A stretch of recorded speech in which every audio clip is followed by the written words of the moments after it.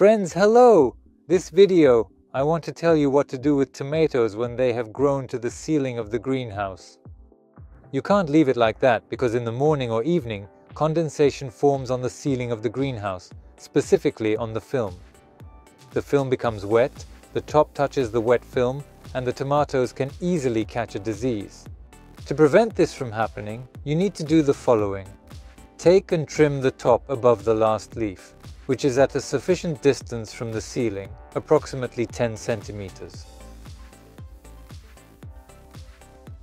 I will do the same here, but as you can see, I have clusters here, and to ensure they form properly, I need to leave a few leaves to nourish this cluster, so I will trim around here. But what will happen next? Firstly, the nutrients are now being redirected from the growth of the top to the delicate clusters and the ripening of the tomatoes. But in a few days, suckers will start to wake up in the internodes, even though you remove them, and they will begin to grow vigorously. Therefore, we monitor and remove them. This way, we prevent the plant from wasting its nutrients on the growth of side shoots and the top. Let the harvest start ripening. And this will happen quite quickly. And there's no need to worry that if we had left the top, some more harvest would have set and ripened very slightly higher up.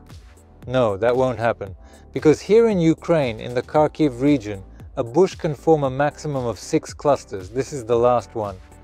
And since I'm growing in 2 stems, I end up with 11. On the side shoots left, there will be a total of 5 clusters.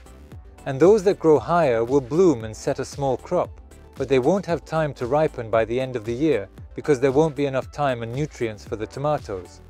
But after trimming the top, the plant and the tomatoes will have everything they need.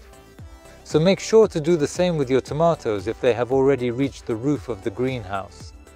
And if your greenhouse is very tall, leave 6 clusters on the bush and trim the higher ones by a few leaves. That will be enough. If the information from this video was useful, be sure to give it a like. Don't forget to share this video with your friends and subscribe to my channel so you don't miss new videos. I wish you a great day and see you in the next videos.